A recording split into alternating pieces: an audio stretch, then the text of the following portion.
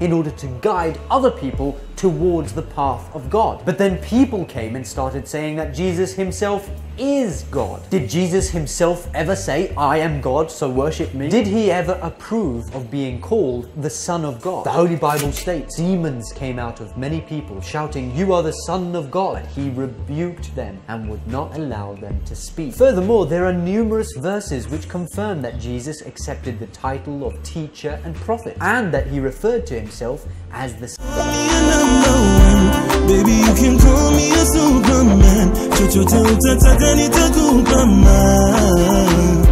Hey guys, welcome back to our channel. It's your boy Jesse Keegan And you go Fanny and we are Fanny&jessy.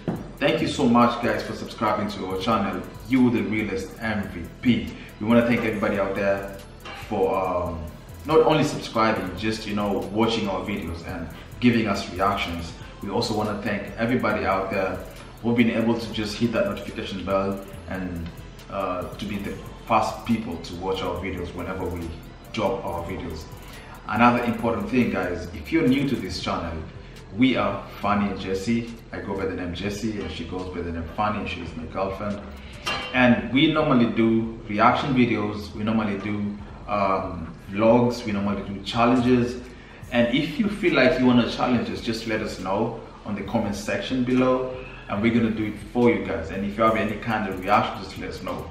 Of late, we've been getting a lot of reaction from people out there. They've been sending us a ton of reactions and we've been doing a lot of reaction. And we've been doing much of like religious type of reaction because a lot of people probably find it more that's what's on demand. Yeah, that's what from our comment section. Yeah, that's what it's on demand on our comment section, as she said.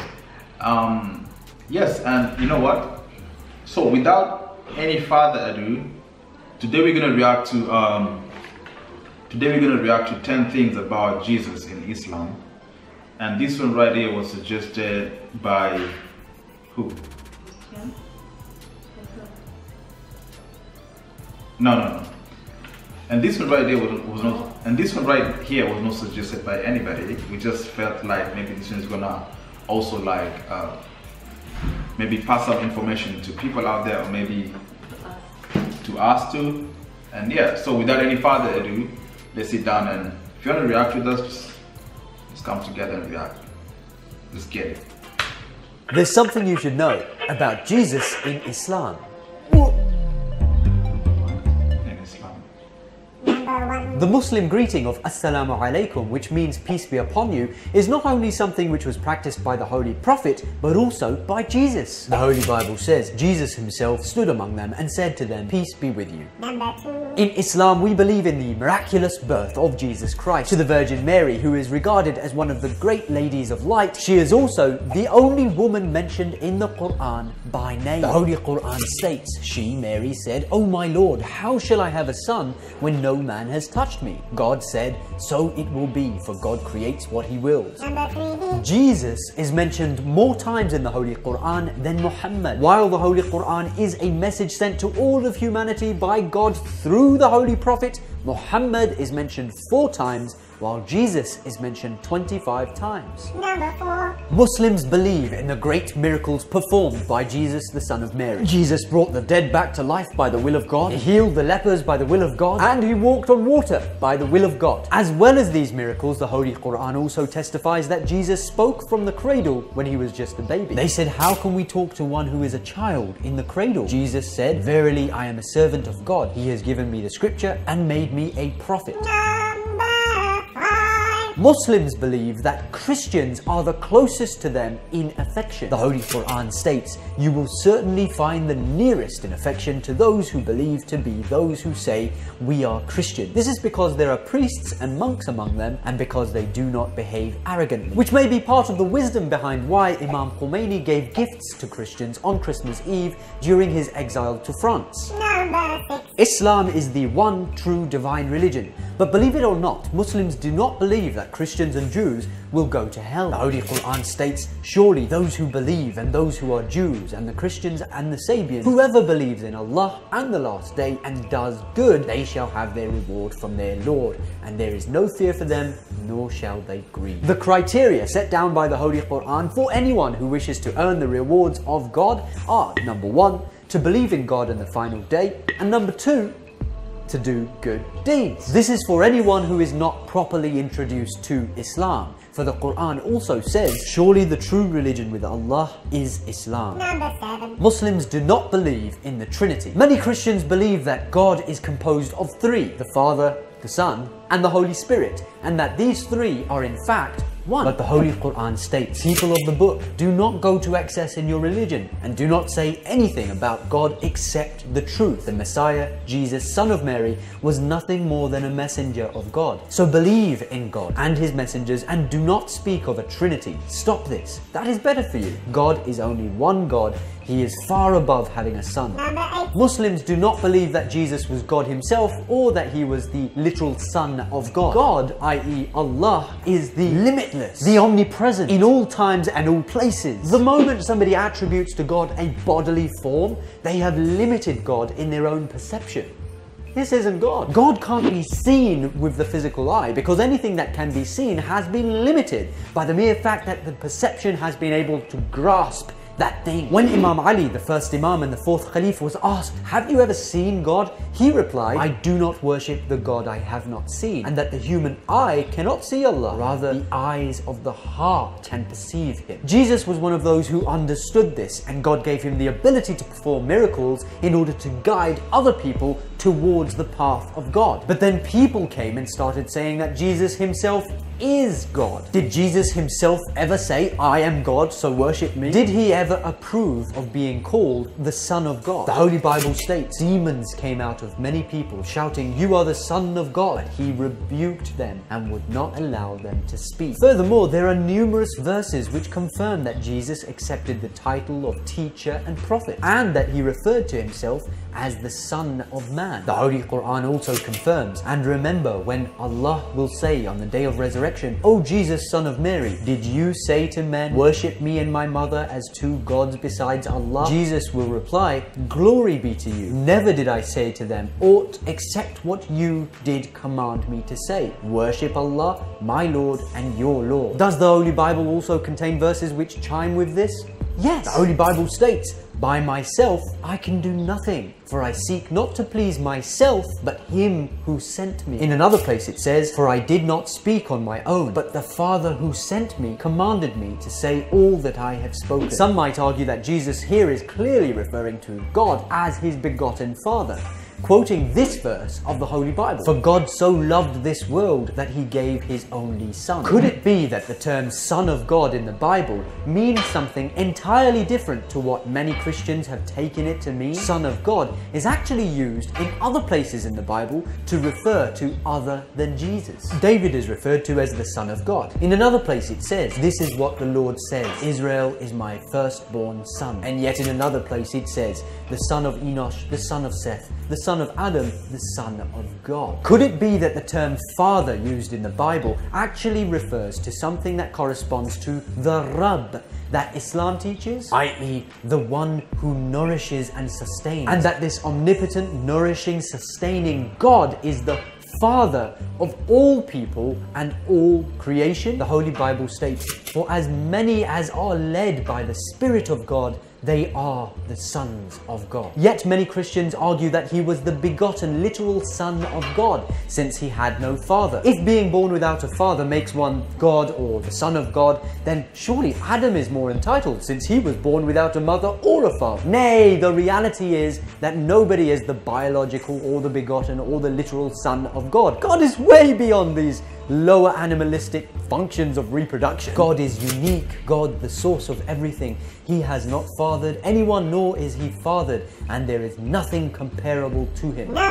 Muslims do not believe that Jesus was crucified. Now, this is a core Christian belief, and it relates to the concept of atonement. According to this belief, Jesus died in order to save mankind from sin. But Muslims do not accept this, believing that God is just and that every person is held accountable for his own actions. You do something good, you're gonna be rewarded. Now, you do something bad and don't repent, the Holy Quran states, so whoever does an atom's weight of good will see it, and whoever does an atom's weight of evil will see it. And also that a burdened soul cannot bear the burden of another. Would it be just to punish Jesus for a sin committed by someone else? The Islamic perspective is that Jesus was never crucified. The Quran says that they said, "We have killed the Messiah Jesus, son of Mary, the messenger of God." But they did not kill him, nor did they crucify him, though it was made to appear like that to them. God raised him up to himself.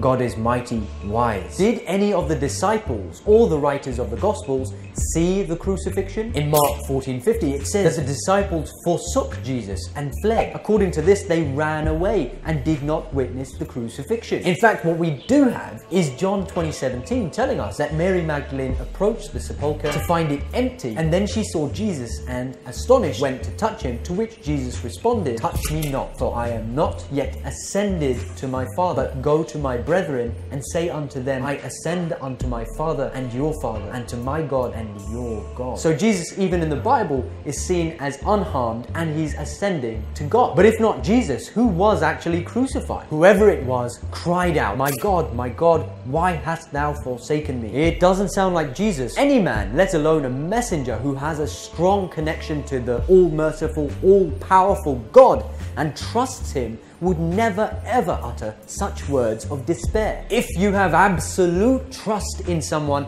you would never say, "Why have you left me alone? Why have you abandoned me? Why have you forsaken me?" And there are many other reasons for why Jesus was never crucified, and as the Quran says, it was just made to seem so.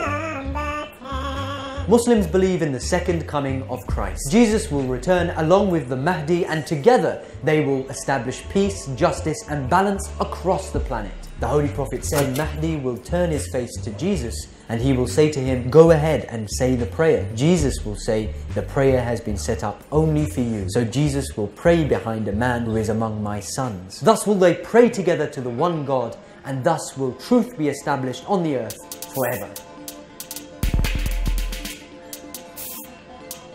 Merry Christmas to everyone out there. Wow, what do you think? So if Jesus wasn't crucified, what happened to him? He ascended. Just like that? Yep, that's according to the Quran. The Bible said that he was crucified. That's why we have a mix-up. I don't know which one is true, which one is not. But have you heard this before? Had what? That Jesus was not crucified? Yes, the Islam believe that Jesus wasn't crucified, and that Jesus is not the Son of God, like the way we. But he's not. Yeah, but in the Bible to say the Son of God. But then the Bible also is calling other people sons of God. So much interpretation, so much confusion. Confused as he said something else. How come Jesus is mentioned more in the Quran? Yeah, in the Quran more than Muhammad. That's interesting. Maybe there's more significance when it comes to Jesus compared to Muhammad. I don't know. You think so? Yeah, Jesus came in first, and then Muhammad came in last. Yeah. But they did the same thing. Yeah, maybe Jesus had a lot of weight. Maybe he did more. He did the most. And Think so? yeah, probably. I mean, that's what I don't know what Muhammad did, but I feel like if he was mentioned, how many times? Jesus? Yeah. Maybe something plus times. Yeah, compared to 4 Muhammad. times. But what do you think about the message? I mean, the or message. the facts, rather, sorry. The message is clear. I'm here to learn, so I'm trying to actually grasp the fact that in Islam Jesus wasn't crucified, probably just ascended to heaven. He just came here to die for our sins and to serve mankind. I wonder what other books say, no? I don't know. And that he will return. What does the Bible say? Yeah, the Bible say that he will come to what? He will come like a thief. And I don't know. I can't remember. I think it's two of the same thing. Like the Bible says exactly what the Quran says, that Jesus will come back and make peace and whatnot. Because I feel like almost all the facts you brought up are shared. Yeah. Like it's almost the same thing. Like the Bible and the Quran are kind of similar. Maybe there's just few things that are not similar, and they tend not to agree with each other. Especially the verses he brought forth, very similar. So what do you think? It was interesting to listen to. Yeah, interesting. Very interesting.